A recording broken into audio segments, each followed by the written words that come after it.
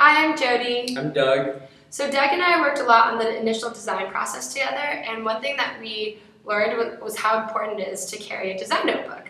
So I had a little small design notebook that I carried pretty much everywhere I went, and in class I would just draw pictures and anything that came up to mind, and I'd go home and SolidWorks them afterwards.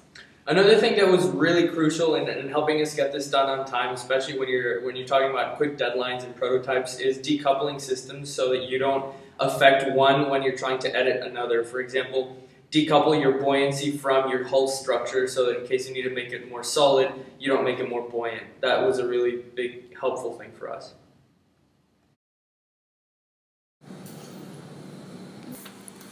In order to first make the motors usable, we had to cut off a lot of length of the shaft that's connected to the motor, and then once we cut that off, we had to waterproof the motors, which was probably one of the more difficult steps, which is how we lost one of the motors.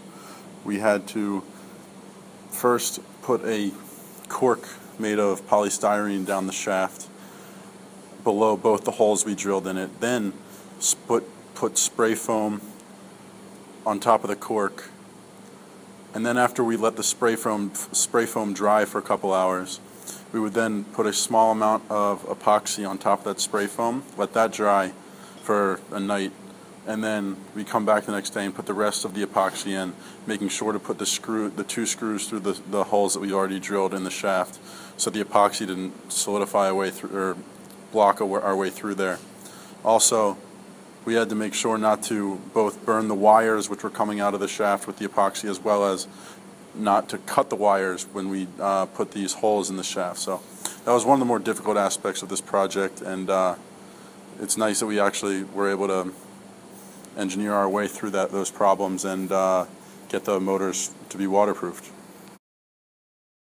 So originally we were going to make our the thruster pads, which is where our thrusters were going to be mounted. We were going to make those out of aluminum plates because it just seemed sort of the most obvious and easy procedure to use. However, given the fact that we had limited resources in water jetting and given Jody's experience in composites, we soon realized there would be a new solution. So yeah, I worked with Solar Car team on composites and primarily with carbon fiber.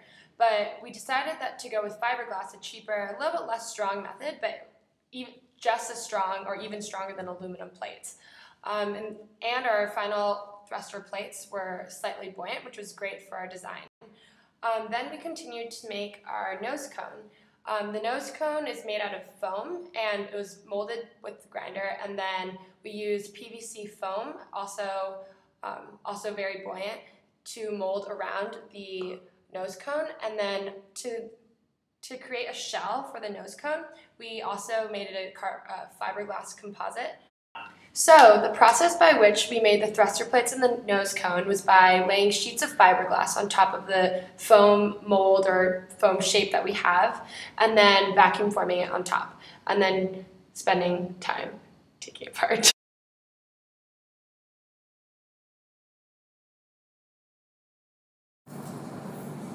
For the insides of our pressure vessel, aka the brains of our ROV, we have four main components, one being the Arduino, then we have 3 motor drivers, one for each thruster, and then we have some fuses and a battery. The Arduino is what is like the brains. It controls all the speed, the PWM of the thrusters, and then the motor drivers are what redirect the voltage from the batteries to the thrusters. Yes.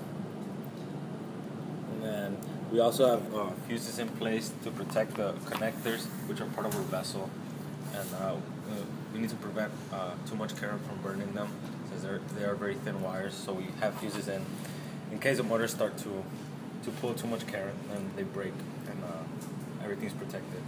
And lastly, we have 2 batteries, 14 volts, 10 amps, and we have them connected in parallel into our Arduino air motor drivers. We also, to connect the insides of our brain to the outside world, aka the switches, that controls speed, our pitch, and our on-off switch. We have these waterproof connectors on our pressure vessel, and those basically redirect all our signals and our power to the outside switches and motors.